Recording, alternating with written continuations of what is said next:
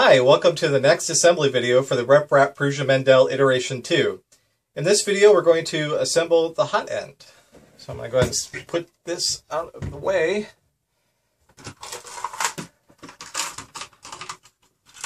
This kit came with a jhead hot end, and this is a 0.5 millimeter nozzle which takes 3 millimeter filament. This is their latest version. I'm not exactly sure what the version number is, but it's a little bit shorter than the previous versions, which gives you more print area, which is nice. So anyway, let's go ahead and get this thing set up. We'll need the heater resistor and a thermistor.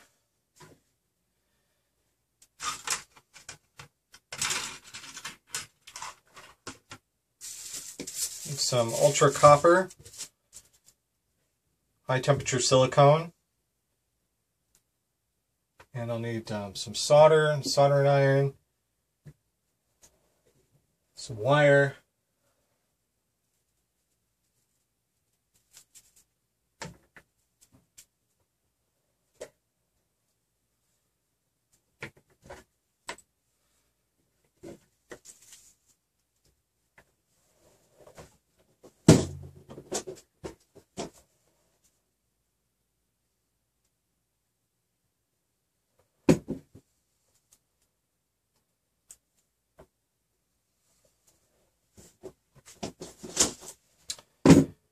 some PTFE tubing. I'm going to go ahead and cut this in half.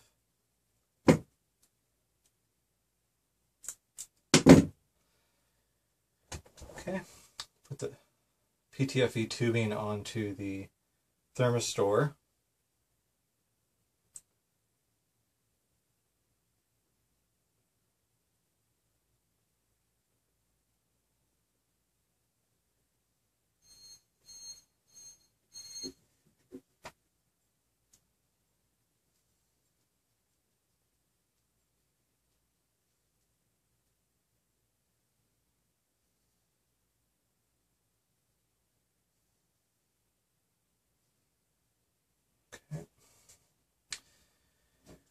Okay, so the first thing that we need to do is we need to install the heater resistor into the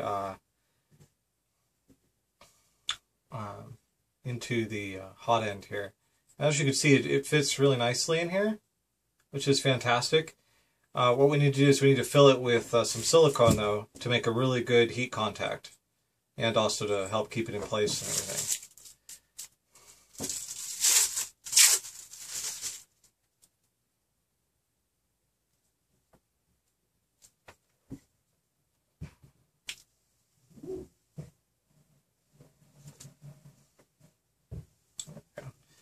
I like to just put it on the hole on one side and squeeze the tube until it comes out on the other side.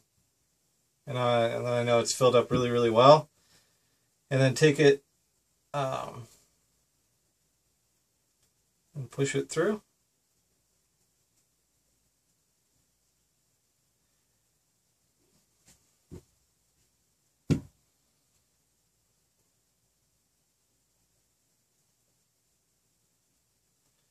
Take some of the excess and you can put it onto the heater resistor.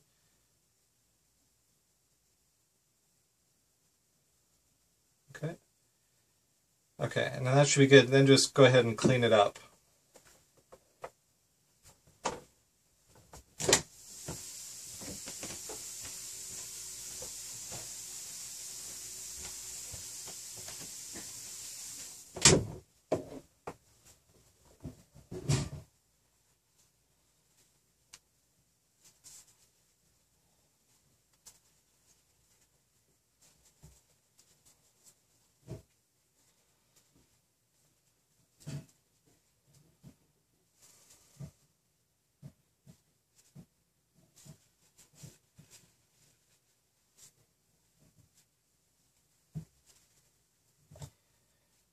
Okay.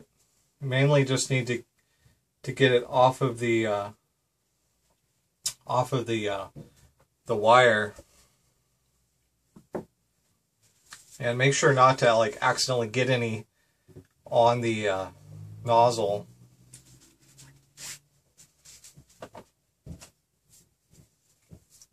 If you got any on your fingers, be sure to wash your hands to get that off. Okay, but that should be good. Go ahead and give you a closer look here. Doesn't need to be fantastic.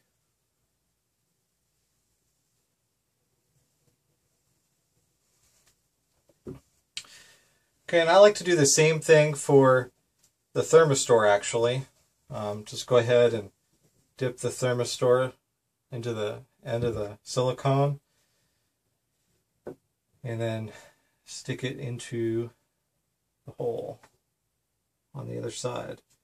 This hole is quite a bit bigger, so I'm just going to put some more on there. Okay, perfect.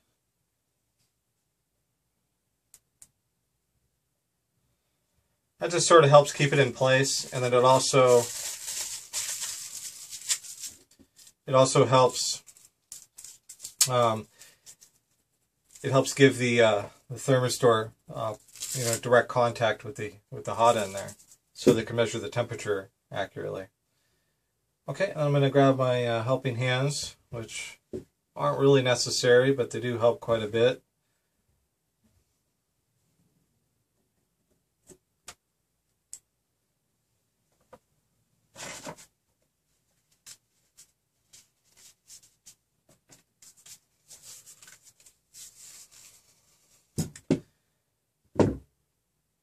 I like to bend these straight up.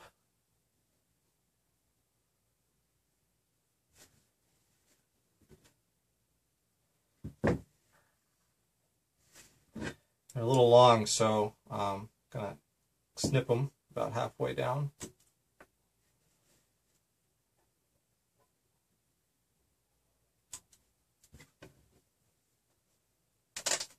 Also, usually I wait until the silicone dries before I start making these connections.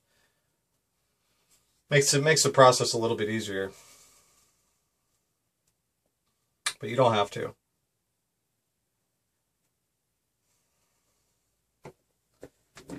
Optionally, you can put on some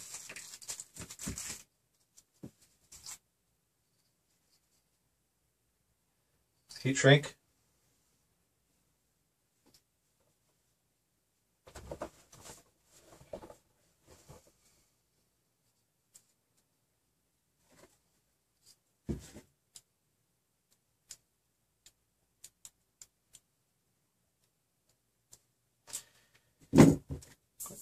Heat up the soldering iron. My favorite thing in the world to do here. Use some solder.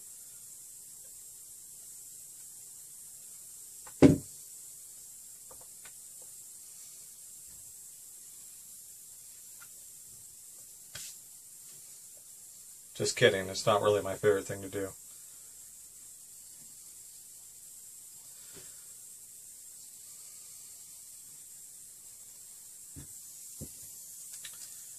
Okay,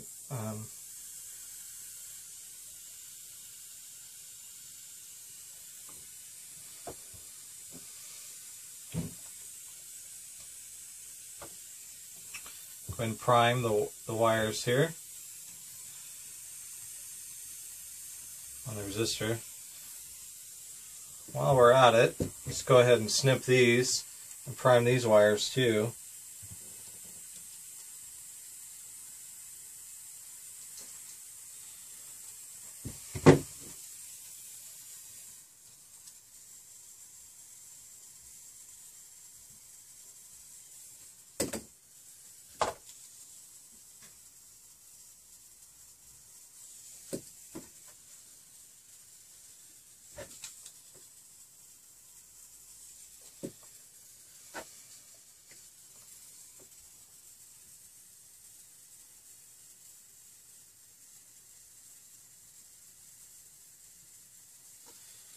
It's really important to make sure that you have a real solid connection on this, because in the past, like the very first RepRap I ever built, I followed the instruction of someone else who recommended using this wire that I'd never used before. It's like a tin wire with like a fabric wrap, which I think it's a like real high heat resistant wire.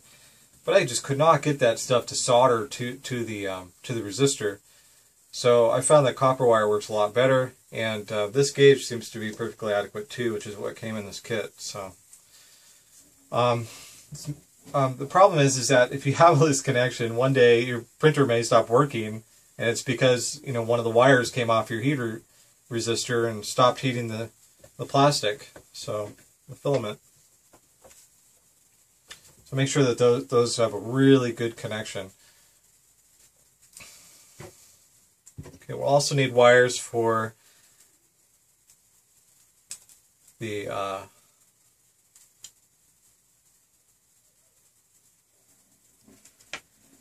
thermistor.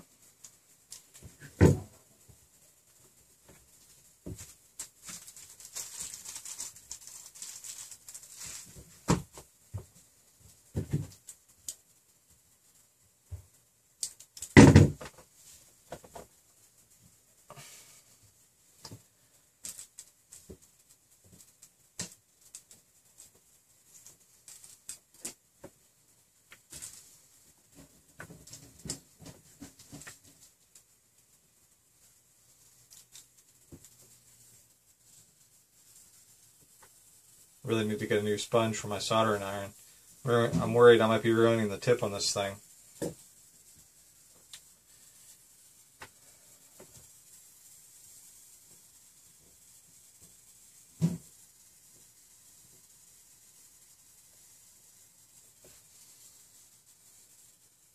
Oops. That's good. I'm just going to try to hurry up and get this soldered. Get that re-secured.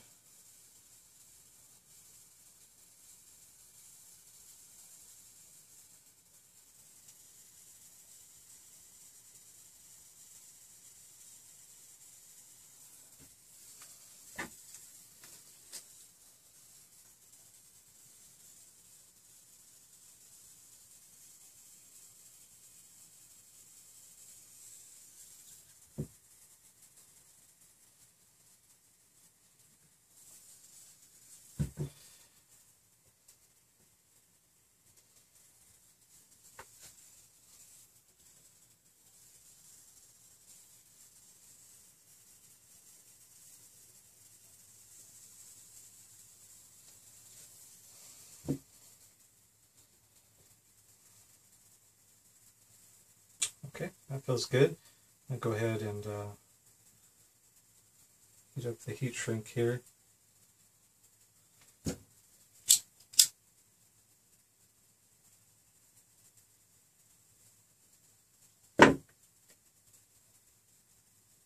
Okay, that's good. Alright, I'm going to reattach that here to the hot end in just a moment.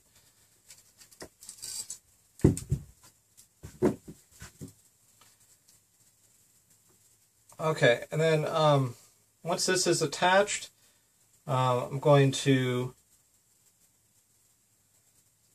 go ahead and heat up this heat shrink here.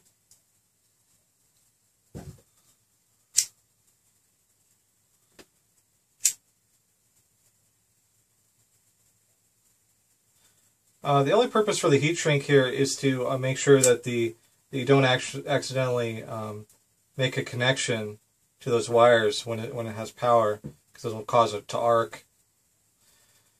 All right, now it's kind of up to you as to how you would like to finish mounting this. On this end, what I like to do, and if you have any, you can use some 10mm Captain tape.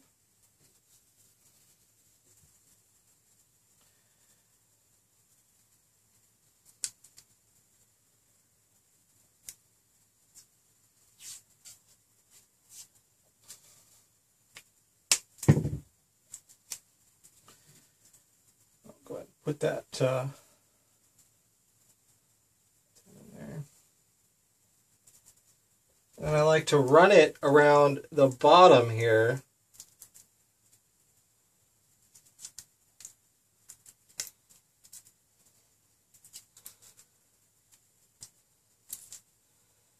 This is heat resistant tape, so keep in mind that it's actually going to, in a way, kind of help keep some heat insulated into there, which is why I like to put it around the bottom section, because that will help keep it,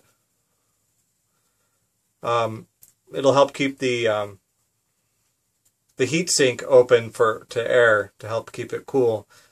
So that's pretty much how I like to set up and wire up the heater resistor and the thermistor to the hot end. That should take care of it. That should be good and stable for a very long time to come. You do want to make sure you remember if you're using the same color for the thermistor and the hot end, which one is the thermistor and hot end. It's important to remember that. But you can always look at it later to figure that out, or mark it with a marker or something like that. But that's good for the hot end, and this is going to get secured to the extruder in the next step. So I think I'll go ahead and do that in another video. Thanks for watching.